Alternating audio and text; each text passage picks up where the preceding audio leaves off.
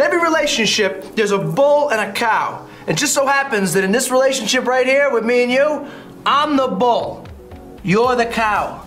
It appears that Ben Affleck has a thing for ladies named Jennifer, since he has rekindled an old love with a newly separated Jennifer Lopez. How is it possible for the Dark Knight to embrace the light for the second time around?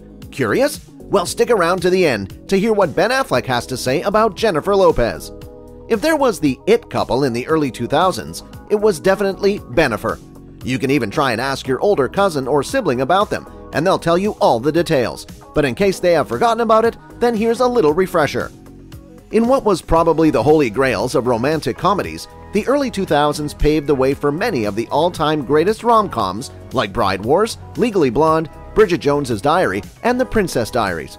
Still, we don't lay our scene in any of those movies. Both Jennifer and Ben were rising Hollywood actors when they met on the set of Jieli, a 2003 rom-com about mobsters, kidnapping, sexual confusion, a broken thumb, and of course, love. But the movie was considered one of the most expensive box office bombs, as it had only grossed a total of $7.2 million, despite its $75.6 million budget. Yikes! The movie was highly publicized and had tons of media coverage, but one thing good that came out was that it was one of the reasons for the budding romance between the two leads, Affleck and Lopez. So even though the movie bombed, it turned into something fruitful, a kindling romance specifically. During this time, Jennifer was still one half of Hollywood's shortest-lived celebrity marriages with ex-husband choreographer Chris Judd. After the divorce became official, Ben and Jennifer wasted no time making their relationship publicly official. Reportedly, JLo's first impression of Affleck was, and I quote, "Sometimes I feel like what you think people are and how you see them when you love them is different than when they reveal later." And this was the start of the it couple we know to be bennifer.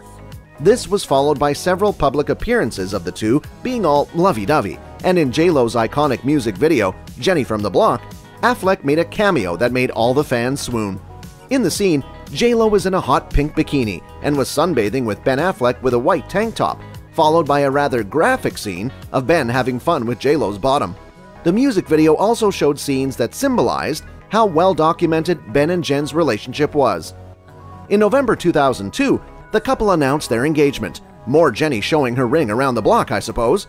In an interview with Diane Sawyer, the songstress revealed a gorgeous pink ring that was a 6.1 carat pink diamond from Harry Winston and cost a hefty $2.5 million.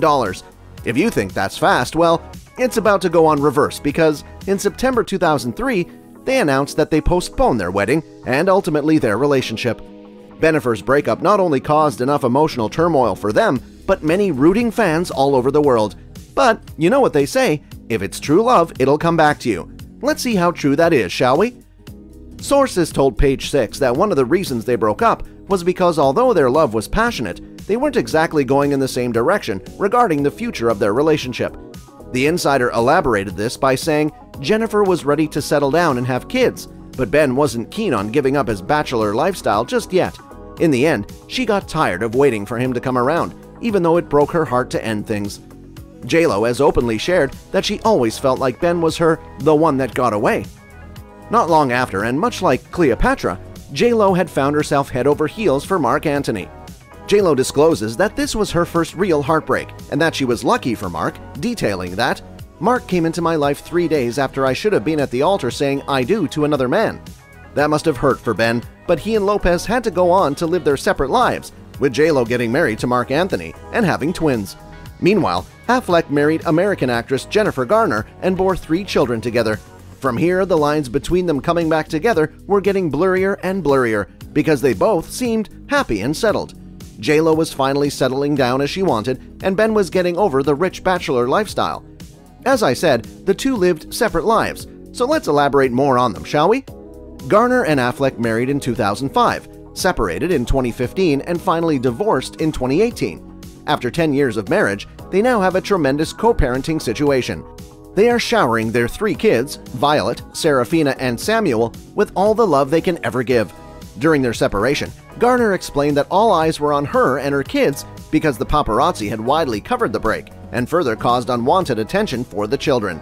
Garner said that parenting was hard with everyone's eyes on them, but it's evident in her decisions that all she really cares about are the kids. It's apparent that Ben also shares the same devotion for the kids, seeing as just recently Affleck split with 33-year-old Cuban-Spanish actress Ana de Armas to be closer to his children in Los Angeles. Sources revealed to People she broke it off. Their relationship was complicated. Ana doesn't want to be Los Angeles-based, and Ben obviously has to since his kids live in Los Angeles. At least we know that Ben is a good dad. Now, as to what Garner has to say about the whole thing, well, she doesn't care for the fanfare or drama. She cares about how Affleck's new romance might affect their 3 kids. An insider spoke for Jen and said that as long as he's there for them as a father, then she's happy. Jen is absolutely fine with Ben dating JLo, but she just doesn't want to get caught up in its frenzy. She likes to keep her life somewhat private, but supports whatever decision Ben makes as long as he's happy, healthy, and makes their children a priority, which he always has. So, I guess you can say that Jen and Jen are A-okay. Let's hope Ben doesn't forget his daddy duties, and from the looks of it, he probably won't. Moving on to the other side of the ring, the Love Don't Cost a Thing singer has actually spent quite a lot on her weddings, because after she called it quits with Marc Anthony in 2011, she had several rumored relationships, and then got re-engaged to the former Yankees baseball player Alex Rodriguez. Yes, the same A-Rod that caused Cameron Diaz and Kate Hudson's little feud.